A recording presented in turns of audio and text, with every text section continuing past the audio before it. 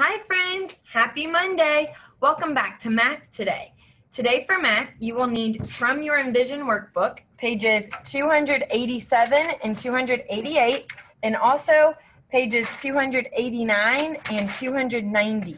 With that, you will need a pencil and a blue and green crayon. So go ahead and pause the video and grab the materials that you need. All right, friends, welcome back. Today, before we look at our learning target, we're going to practice some of our math skills that we've been working on throughout the year. So let's take a look at our number line resource. But today, I want you to notice something different. My whiteboard is not long, so I couldn't fit a very long number line on here. I just fit numbers 0 through 20 that we've been practicing. But we are going to start practicing counting all the way up to 30, so that we can also practice counting backwards from 30. So this week we'll practice counting to 30 most days, and then towards the end of the week, we'll start practicing counting backwards from 30. So as always, we know our number line starts in kindergarten with the number 0. This is where we practice looking at our numbers in order or in sequence. Let's start counting though at the number 1. Ready? Here we go. 1, 2, 3, 4, 5, 6, 7, 8, 9, 10, 11, 12, 13, 14, 15, 16, 17, 18, 19, 20. I put the rest down here. 21, 22, 23, 24, 25, 26, 27, 28, 29, 30. Very good job. So as we keep counting more and more, you should notice a number pattern. Our numbers keep getting bigger, and every time we hit a decade number, which is a number that ends in 0, we start back in the ones place with 1, and we'll talk about what that means more as our year goes on. So today, we're going to continue practicing before looking at our learning target, practicing naming our numbers. Let's start with our first number 6. Ready? Here we go.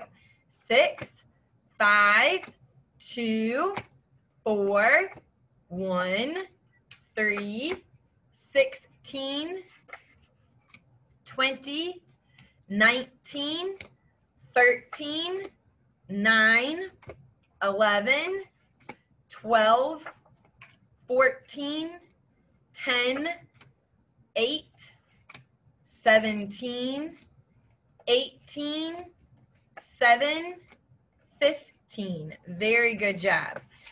So those numbers were out of order, whereas the numbers on our number line are in order or in sequence.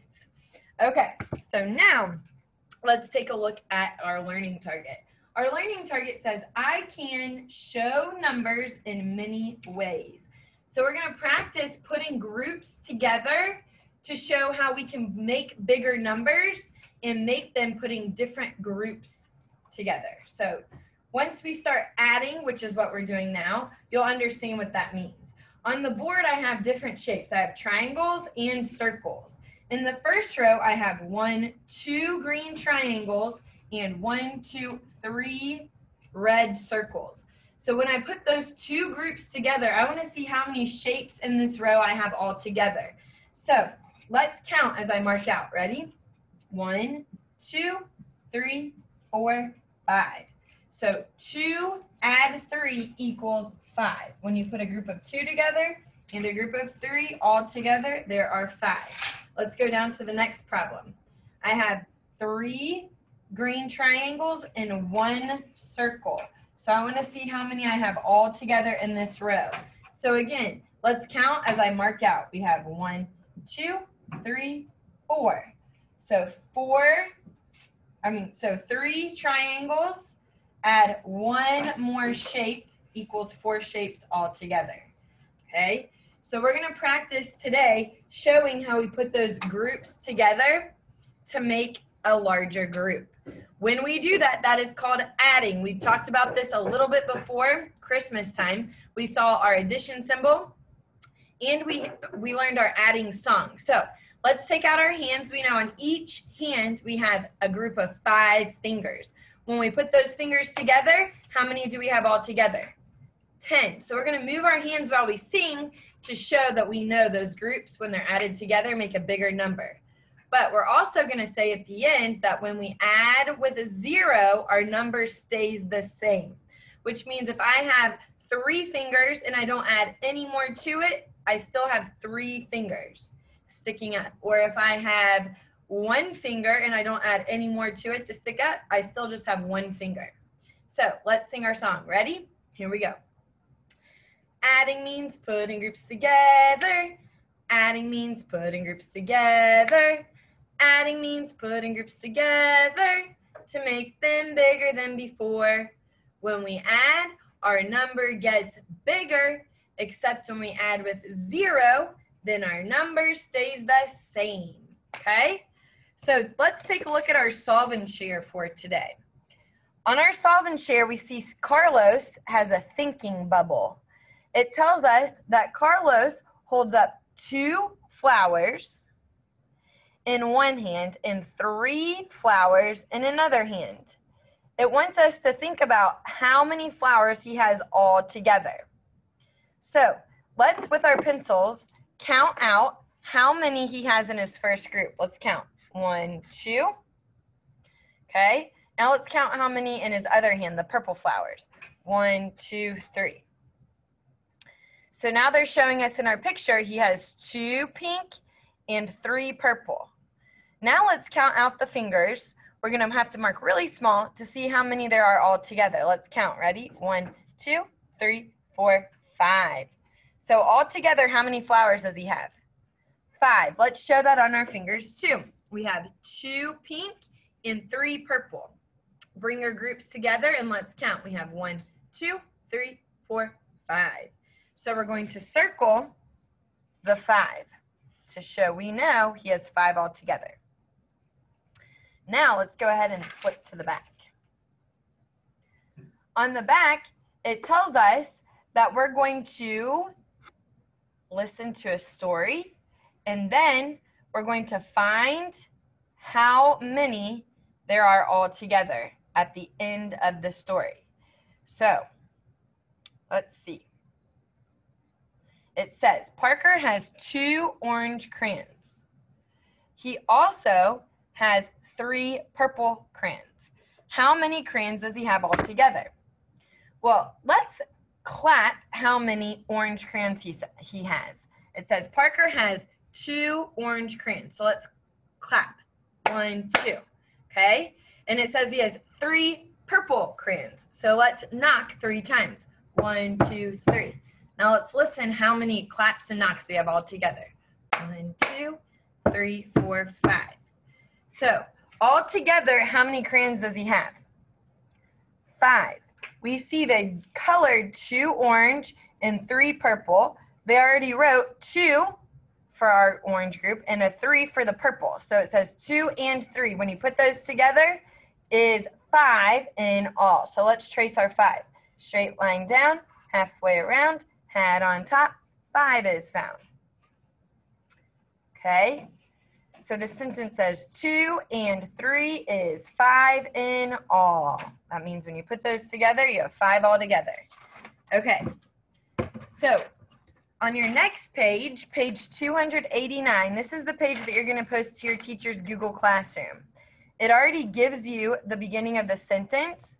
All you have to do is figure out how many there are all together. But we'll come back to that in just a minute. I want you to flip now to page 290, the back, with one problem and then our challenger. On page 290, we see some erasers, okay? So it says we are going to listen to a story and then figure out how many erasers this person has all together. So the story says, Junie has 5 erasers in one of her pockets. She has 2 erasers in her other pocket. How many erasers does she have all together? Okay, so let's start with her first group of erasers. Let's use our green crayon to show how many she has. How many does she have in her first pocket? 5. Let's color 5. Since it's math and we're just showing quickly with the colors, we don't have to take our time framing and coloring, which is a good practice, but we just want to count 5 and color. 1, 2, 3, 4, 5. Okay? Make sure you're coloring one at a time and not scribbling across. So we see she has 5 in one pocket. How many in the other? 2. So let's switch to our blue and let's color the 2 that are left blue. 1, 2. Now let's switch to our pencil. I'm going to use marker again so you can see. And let's see how many erasers she has all together. Let's count how many green and blue. 1, 2, 3, 4, 5, 6, 7. 5 and 2 is 7 in all. So let's write our 7 across the sky and down from heaven. That's the way to make a 7. So we just added 5 and 2 together. Now the challenger at the bottom says Miguel has 9 erasers. He gives some to Aaron. He also gives some to Bella. How many does he give to each friend? Okay, so this time it's our choice to break the group of 9 erasers into 2 so that Miguel can give some to one of his friends and some erasers to his other friend. So let's start with our green again. Let's color 3 green erasers starting on the left. 1, 2, 3. So we just flip this. So we have 9 erasers all together. He just gave 3 to one of his friends. So let's write a 3 on our first line. Now let's see how many he had left to give to his other friend. Let's take our blue and color the rest while we count. 1, 2, 3,